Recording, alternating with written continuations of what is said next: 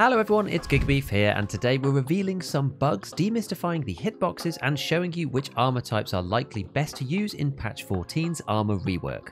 There are ultimately three layers to this system. Firstly, your PMC's hit zones and associated health pools, the second being the inbuilt or soft armor layer provided by various rigs and armors, and thirdly, the replaceable plates that sit over the top of everything else. As per the patch notes from BSG, our PMC's hit zones are now divided up into more pieces than before, so the old thorax hitbox now comprises of 4 zones in the new system: thorax, which is now just the front part, a left and right side, and the upper back. The stomach is mostly similar to this as well, now represented by stomach, which is just the front section in the new system, and again the 2 sides, and the lower back this time. But underneath the stomach hitbox, in the pelvic area between the regular stomach layer and the legs, we now have groin at the front and buttocks at the back as well, so 2 more hitboxes which are also connected to the stomach's HP pool. As well as these, we also have the controversial neck hitbox, which due to its connection to the head HP pool practically extends the headshot area on a PMC lower than it was before.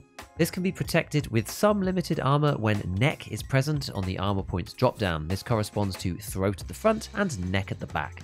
This is a good place to show our first test on how the system works. Soft armor covers the whole area that is listed in the armor areas dropdown, regardless of what the armor looks like, so it's basically the old system but using the more granular armor areas instead to give greater precision than before. What this means is that you can shoot visually into the neck area of a PMC, but if the armor that they are wearing gives neck protection, then this armored piece will get a chance to catch the bullet despite not looking like it's present on that area of the body. We tested this using 9mm green tracer, a gazelle armor which is one of the vests with neck protection, and a Tagilla face shield to prevent unfortunate deaths to the jaws, but you can see each time that the gazelle takes 1 durability minimum damage to the Arabin neck piece and nothing else. Interestingly, you actually do get concussed if a neck shot is defended against, presumably because the neck is linked to the head HP pool, so it just acts like preventing a round anywhere else on the head like it would with a helmet. Another example is on the shoulder hitbox. You can shoot into the visually unprotected section and get caught by the shoulder soft armor, so the conclusion here is that the soft armor protects you based on what it says in the tooltip, not what it actually looks like. Basically, it's impossible to hit unprotected neck if you do have neck protection on your armor, and likewise it's impossible to hit killer in the eyes without going through the face shield first because it protects the eyes hitbox. So what about the replaceable plates then? These are further hitboxes layered over the top of the armor system and do have their own specific hitbox that, when we think about the front plate in particular, covers part of the thorax hitbox and part of the stomach hitbox at the same time, as you would expect by looking at them. However, these plate hitboxes are smaller than the thorax and the stomach and don't go all of the way to the edge. For the Western style plates, the trooper armor is a pretty good indication of how they work, with the plate protecting until close to the edge of the armor itself. When you shoot right at the edge, you start hitting soft armor instead, which protects either the thorax or stomach hitboxes depending on how far down you are shooting. One critical thing to understand about this new system is that there is a gap between the top of the armored plate and the neck hitbox where the thorax can be shot at with only soft armor, i.e. class 2 or 3 protection at best if you've got a carrier that supports replaceable plates, but that gap isn't all that large. Something else interesting too is that the Western armors have a different armor plate hitbox to the alternative form factor Eastern ones. The closest armor to represent the diamond-shaped plate hitbox is the 6B13, which you can see the stitching around the outside of and broadly shows the area that you can shoot to hit the plate versus the soft armor around it. At the top, however, the front plate ends just around this stitching here, which actually leaves a bigger gap between the front plate and the neck, with the lower protection thorax in the middle, than the Western plates. Compared to the trooper plate hitbox, you can see that there is a difference. It might not be that big to look at, but in practice, these are the areas that are getting shot at the most, and given that we're talking about protecting the thorax hitbox with either classes 2 and 3 for soft, or potentially 4, 5, and 6 with hard plates, it is fairly meaningful. If you weren't already convinced, additionally the Western plates are much more square at the top corners. The way that the 6B13 cuts in around the shoulder reveals even more soft-only thorax hitbox around the edge. On the flip side, the 6B13 style plate protects a lot more of the stomach as it extends downwards so far, but obviously due to the way that Tarkov works, my advice would be to use the Western style plate armors where possible to get the most thorax coverage that you can. Now, a very subtle detail to notice is that you can tell in the menu which armors and plates use which hitbox, as if we again look at the armor areas tooltip, the square Western style plates cover the zone FR dot plate, whereas something like the 6P13 covers F plate instead. This distinguishes which is which directly in the interface. The reason this is particularly intriguing is that it's very likely that all plates with the same plate area coverage location have the same hitbox, especially on the front, which BSG said themselves in the patch notes. The hit registration zones of ballistic plates of the same format have the same position in all body armor and plate carriers with slots for this plate format. There is one exception to this that we have found so far regarding side plates, but we'll come to that in a moment. With further testing, this in fact becomes extremely clear when we take a look at the 6B23-2. This is one of the only armors compatible with two different form factors of plate, which are the diamond-shaped plate and the two-part triangle over square one that you get in the 6B23-1 by default. As this takes both, we can check the hitbox by shooting it where it differs the most, the bottom square section. Firing down the 6B23-2 with the diamond plate installed, we found that the hitbox finishes pretty much where the first main section of the armor visually ends, and by swapping over to the other form factor plate with the double segments, upon firing at exactly the same place, we also hit soft armor as well.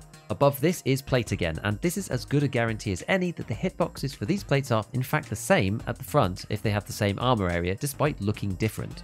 Another cool detail about the modular armors in terms of hit areas is that on some carriers, the Aramid soft armor is actually aligned to the plate hitbox and not to the regular thorax one. Again, you can see this using the dropdown. The Trooper, for example, is of the regular style with thorax and stomach, upper and lower back, and front plate back plate. When the plates are removed, the thorax remains because the soft armor covers this hitbox.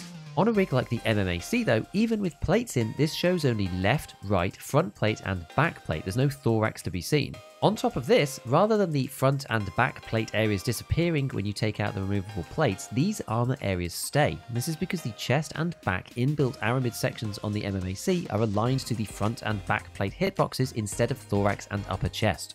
Looking at the armor, this makes total sense. The soft armor does only cover the plate hitbox because it's really just a pouch for the plate to go into, but unfortunately this means that the area on the Trooper that is protected by class 2 outside of the plates is entirely unprotected on an armor like the MMAC. I'll put the list on screen of all the armors that I have found that are like this, and to be honest, I just avoid them completely for the time being unless you literally have nothing else. Now that we understand most of the system, it's time to take a look at the press vest. This has been increasingly referred to as being bugged by many players, saying that your PMC takes basically full damage from bullets incoming on the front plate, and to be honest, it's easy to see why. If we mouse over the default Juk 3 press on skier, the armor area that is missing is the F dot plate that we'd expect to see from this form factor of armor, and indeed if we go into the detailed view on the plate itself, it's also missing here as well. But when we look at the plate outside of the press vest, it does have the F dot plate armor area.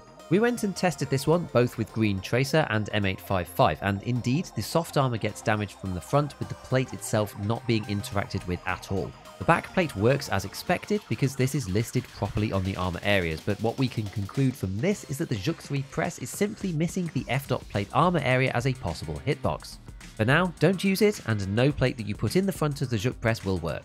So the next one that I have to show you is regarding side armor. We tested two things here, namely the coverage around the body, i.e. the gap between the front plate and the side plate that reveals the stomach, and whether they can cover the thorax. The answer to the second part is pretty easy, and the answer is no. The plate hitbox finishes just as the side hitbox begins, so you're really only protecting the sides of the stomach. This does limit the value of side armor quite a bit, however, given that they are typically some of the cheapest plates that you can buy, often it's worth just sticking them in once you've unlocked them from the traders.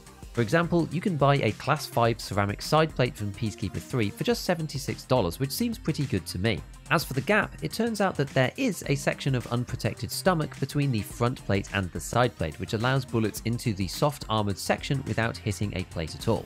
The quirk that I mentioned about side plates earlier becomes apparent on the Zabralo, which interestingly has lower side plates than the regular Western armors when tested against an Osprey. This covers less of the stomach and more of the two lower hitboxes, groin and buttocks, depending on exactly where you shoot. But the interface doesn't distinguish between Western and Eastern side protection on the armor zone's mouse over like it does for the front plate, so you can't tell that these are different based on the name alone.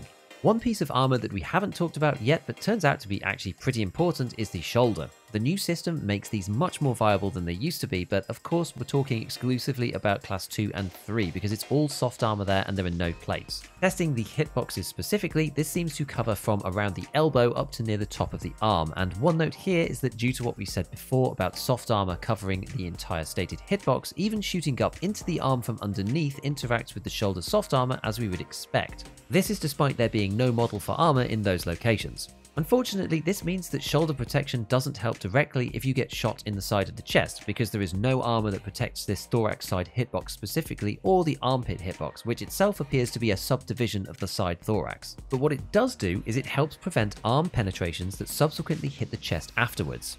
As it turns out, you need decent penetration on the incoming bullets to do this even with no armor. We tested it to be approximately over 40, but shots do go through the arm and into the thorax with alarming regularity. If you have shoulder protection activated, this gives some level of damage mitigation which may or may not help depending on the bullet. Unfortunately, being class 3 at best, many of the bullets that this can happen to will just go through anyway, but it's certainly better than having nothing there. A weird thing to note about the shoulder armor is that it's currently assigned to the wrong shoulder, as in if you shoot the right shoulder, then the left armor takes damage, and vice versa. Practically this makes no actual difference in a raid, but it's just confusing if you aren't aware of it and you're looking at the armor later. Also, as has been tested elsewhere as well, due to the reduction in the arm hitbox, you can shoot through the visual model but underneath the arm's collider, which avoids the shoulder hitbox entirely and makes it possible to directly damage the side of the thorax from the front, even when the arms look like they're in the way. So, after this massive dump of information, what are the overall takeaways? Firstly, I'd rather have a preference for Western armor plates when it comes to replaceable armors. These have both a tighter hitbox at the top and a wider one at the top corners, which reduces the amount of soft armor covering the thorax that is shootable without a plate being over the top. You can see which front armor hitbox is being used on an armor by checking the armor areas. FR.plate means Western style, and F.plate means the diamond style in the Eastern armor. Some rigs don't have soft armor covering the thorax directly and instead have it covering the plate hitbox, which are to be avoided. Likewise, don't use the press at the moment because it is currently bugged so that the front plate doesn't interact with incoming bullets. The side hitboxes cover the sides of the stomach but can be slightly higher or lower depending on the armor, and they do leave a gap between them and the front plate where the stomach can be shot at on soft armor only.